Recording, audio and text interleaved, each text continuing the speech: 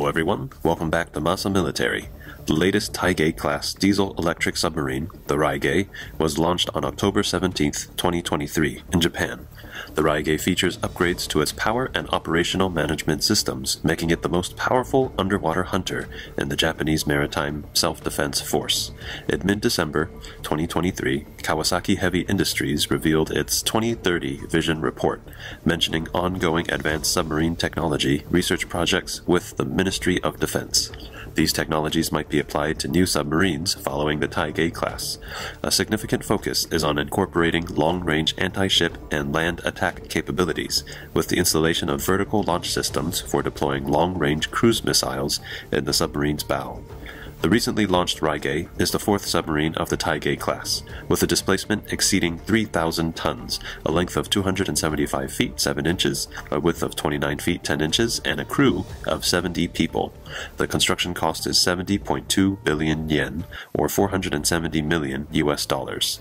The Taigei-class is one of the largest conventional submarines globally, with 2 in service, 2 launched, and 2 under construction.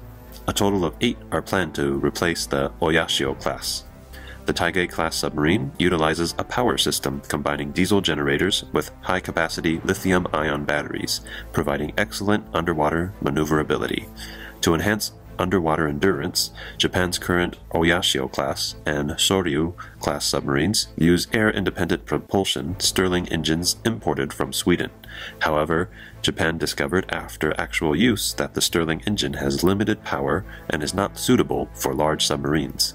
There are currently 3 main categories of air-independent propulsion, or AIP technology: closed-cycle diesel engines, Stirling engines, and fuel cells. Among them, the Stirling engine technology is the most mature and the cost is relatively low, but it has moving parts. The fuel cell converts chemical energy directly into electrical energy and has the highest efficiency, has almost no moving parts, and has very little noise, but the technology is not yet mature and the cost is very high. At present, Germany's fuel cell technology for submarines is relatively mature, and hydrogen fuel cells have been used on Type 212, 216, and 218 SG submarines. However, the specific power of fuel cells is still relatively low, and the cost of construction and maintenance is also very high. Among the comparisons of various solutions, the increasingly mature solution of diesel generators paired with lithium-ion batteries has recently emerged. Lithium-ion batteries have many advantages, including fast charging and discharging, high battery energy density, they can be made into any shape, are easy to lay, and can make full use of the limited space inside the submarine. Therefore, starting from the last 2 Soryu-class submarines, the JMSDF began to try to use large-capacity lithium batteries to provide underwater power. After using lithium batteries, the Taigei maximum underwater speed can reach 20 knots, which is far faster than using Stirling engines. The lithium-ion batteries used in Japanese submarines are developed by GS Yuasa, headquartered in Kyoto, offering 3 times higher energy density than traditional lead-acid batteries, resulting in significantly extended underwater endurance. The Raigei also features an upgraded diesel generator, incorporating Kawasaki Heavy Industries' new 2531 type diesel generator, known to drastically reduce battery charging time. Lithium-ion batteries have no memory effect and do not need to follow strict battery charging and discharging requirements to extend their life. Submarines can be charged and discharged at any time according to mission needs and battlefield environment, which effectively improves the submarine's combat flexibility. The Taigei-class can submerge at a speed of 20 knots for a long time, which is already considered the best among conventional submarines, giving diesel-electric submarines unprecedented high-speed underwater maneuverability. Lithium-ion batteries also have advantages when it comes to battery maintenance and lifespan. In order to maintain the storage performance of lead-acid batteries, a large number of charging and discharging operations must be performed regularly during parking.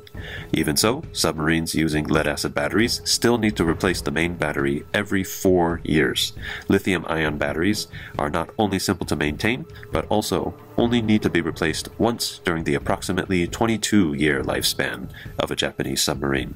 Of course, if lithium-ion batteries are so easy to use, why are they only being used on ships now?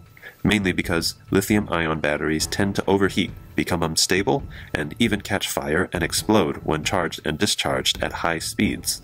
Another disadvantage is that the price is relatively high. The whole design of the Taigei-class is quite similar to that of previous generation Soryu-class, also using a cigar-shaped hull and an X-shaped tail rudder.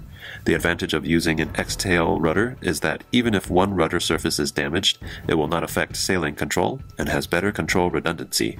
In addition, the tail rudder is not easily damaged when sitting on the bottom or docking. The Taigei-class uses the ZQQ-8 integrated high-performance sonar system, which consists of a bow array, a hull-side array, a stern-towed array, and an anti-detection array mounted above the bow.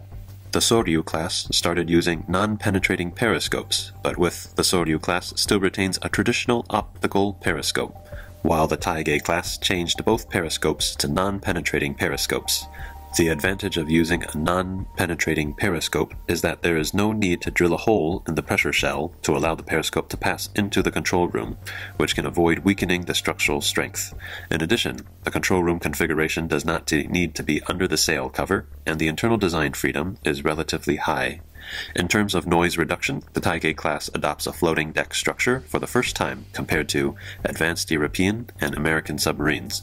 There is a buffer device between the inner deck and the outer shell to reduce noise and improve impact resistance, and the submarine is equipped with anechoic tiles on the outside, which is said to reduce the enemy's active sonar detection distance by 50%.